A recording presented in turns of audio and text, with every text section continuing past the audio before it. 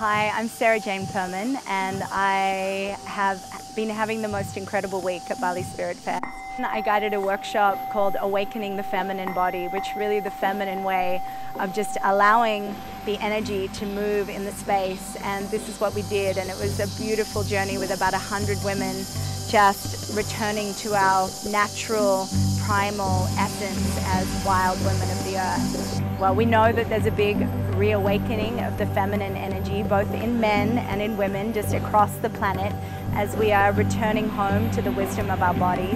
And really, Shakti is this life force energy that exists in all of us. She is this current of creation, the force of the womb.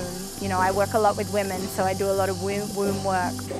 A woman's power to create life in her womb, you know, fine, we can make babies, and I am a mama. You know, we're also birthing our ideas and our vision, and this is the energy of Shakti, this energy of creation that really allows us to manifest all of these ideas, these little seeds that drop in for us that we plant deep in the earth into being.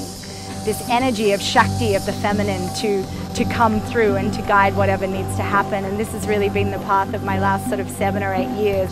It's like everything, it's almost like when we're living from this place of not being fully connected, like things don't flow, things don't activate and ignite and create in the way that they can. And you know, when we return and start to nurture and allow and cultivate our life force energy, it's like we're able to return ourselves to this, our original state of ecstatic bliss, of vitality, of radiance. And this is for men as well.